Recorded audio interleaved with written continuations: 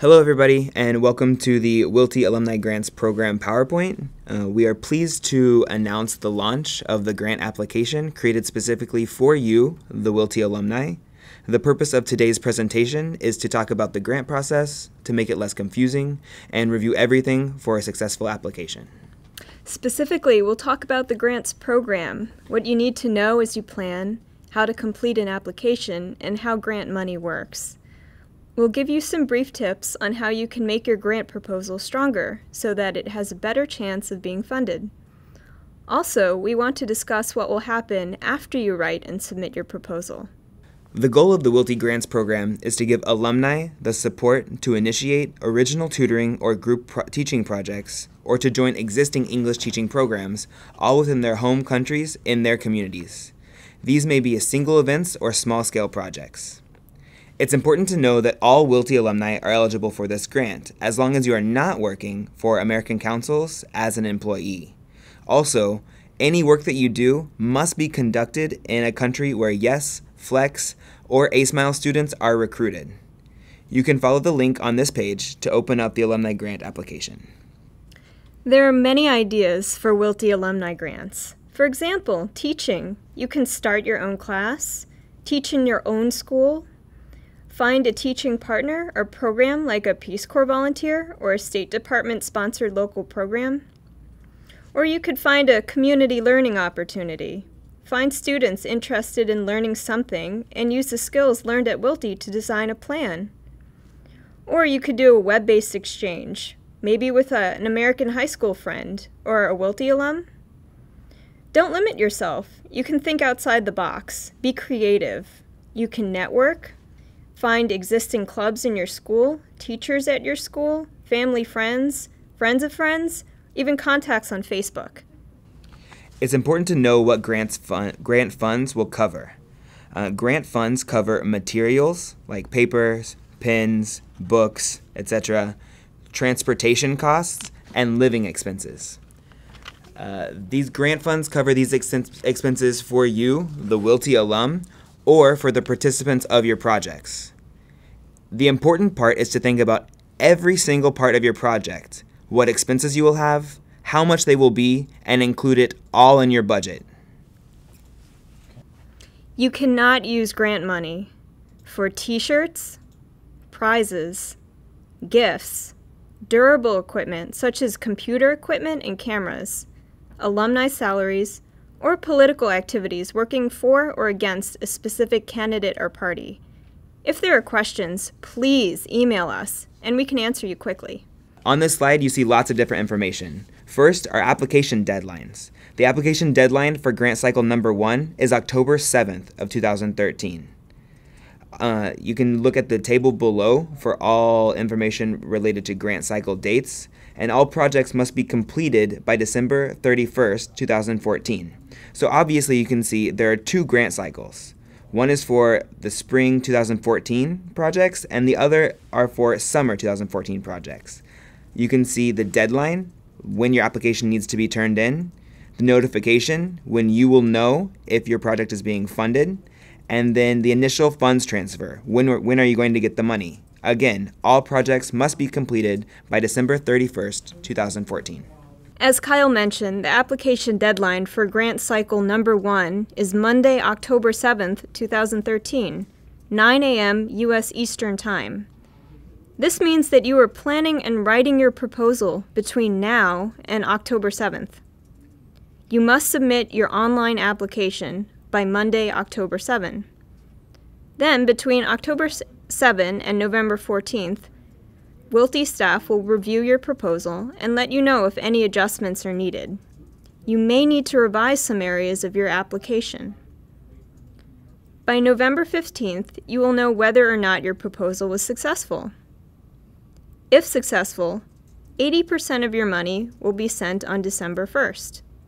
That's the initial funds transfer. All projects must be completed by December 31st, 2014. You will receive up to $1,500 for your project. Alumni projects can be, and usually are, for less money than this. So don't think that you have to create a project that requires $1,500. That's a lot of money. Also, it's a lot of money, and we need to know how you plan to spend it and if your plan is well thought out. That's why the budget is so detailed. I want to define something that comes in budgets called cost sharing. Cost sharing is a local partner or organization that contributes to your project, sometimes with money, but more likely with another sort of need. These needs can be a place, like a meeting space, transportation, food, materials, time and effort, etc. This needs to be documented and have a value assigned to it. It can then be put into a budget in a grant in the section called in-kind support. We really like this kind of support. It shows that your community is really invested, is really motivated to complete your project, and that the State Department and American councils aren't the only ones funding this project. As mentioned before, you get 2 payments, 80% of the money when you are awarded the grant, 20% when you finish it. However, if your project requires that you have 100% of the money to begin it, and you have a very compelling and strong reason why you should receive all of the money up front, that may be possible. Please let us know. And of course, when you complete the online application, there's a sample budget on there. You can follow the example as well as use the application to create your own budget. Finally, the transfer of payment can be tricky.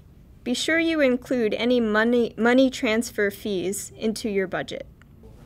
The information given on this slide is an actual copy of the budget template, the budget application that's part of the online application for this grant. The online application helps you actually to create a budget. You just have to add the information into the application. If you look at the example on this slide, you see different categories.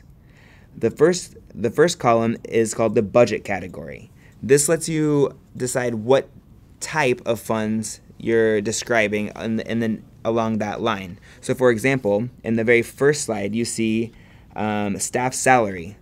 That budget category would be administration. The budget category helps us know what type of cost is it. Right next to budget category, we see an item description. Exactly what is being paid for. This is where you say what we are paying for. And then right next to that, you see item narratives. Item narratives are a little bit tricky, but we want to know exactly why and how much money you're spending for each item. So go ahead and read those examples, and you can use those as a template for your actual budget. We, of course, are looking for strong proposals. Strong proposals are the ones that receive funding. A strong proposal discusses 1. Objectives. Goals you want to accomplish. What are your goals and how do they relate to the WYLTE objectives? 2. Constituency. Who will benefit from your project and why should they benefit? 3. Feasibility. Have you thought out all the potential problems? 4. Results. How will you know if your project was successful? What will change? We want to discuss a couple of common grant problems that we receive here at American Councils. We've done alumni grants for a long time, and these are 5 of the biggest problems that we see when alumni write and submit grants. The first is the project written is too big of a project proposed for too short of a time period.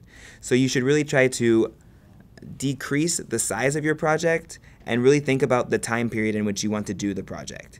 You don't have to change every person. You can just do a small change, a small project. Those are usually the more successful projects.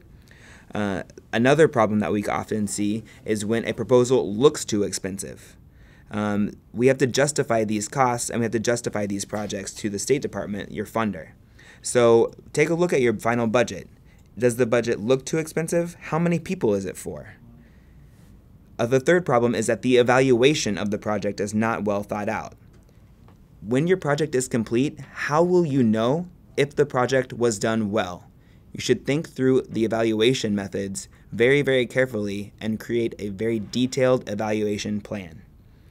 The fourth is that the projects are not academic enough. Remember, WYLTE is a program designed to help you teach others English. Make sure that the focus of your program is academic.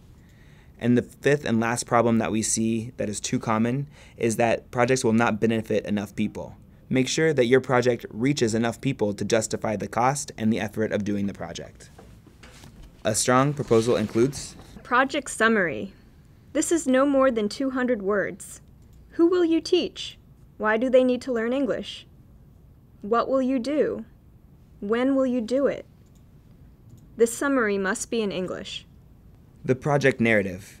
The project narrative covers the inspiration behind the project. It tells why it is important and worthy of funding, and discusses the objectives, constituency, feasibility, and results we talked about earlier. A timeline. This can be created on the online form. A timeline is a plan that shows when you will complete each part of your project. Also, a budget. This was mentioned earlier. You can use the form on the online application. Team members. No one can do a project by himself or herself. Who is helping you to do this project? You need to give some information about your team members. Also, extra support. If you're getting in-kind contributions, you need to show us letters of support or documentation saying exactly what kind of support they're going to give you. Also, do you have support of your community? You can attach at this portion of the application any letters, documents, resumes, any other additional supporting documents that you want to use. And then also, remember, when you're doing this application, the more detailed, accurate, and well thought out your proposal, the stronger project you have, and the greater chances are of you being funded. When you finish your project, your completed project includes advance notice if funds change in any way, a midterm report if necessary. If your project is very long, we may require this, and it is due midway through the project's completion. The following are due no later than 1 month after the project's end. A financial report. This details everything that you spent money on.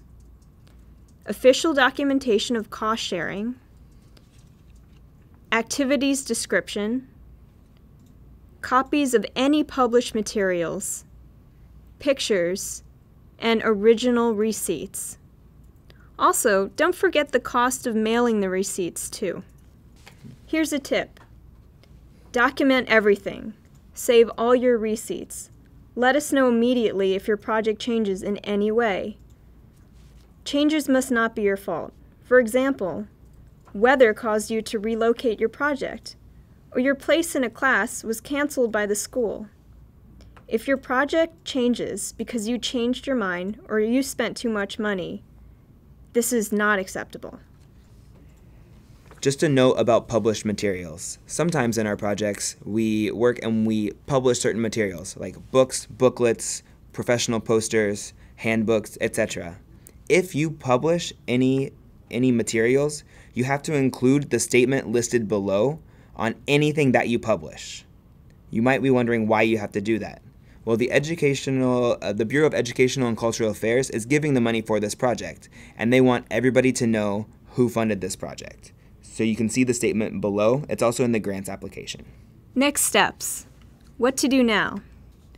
You can read through the grant application yourself, and here's a link to it.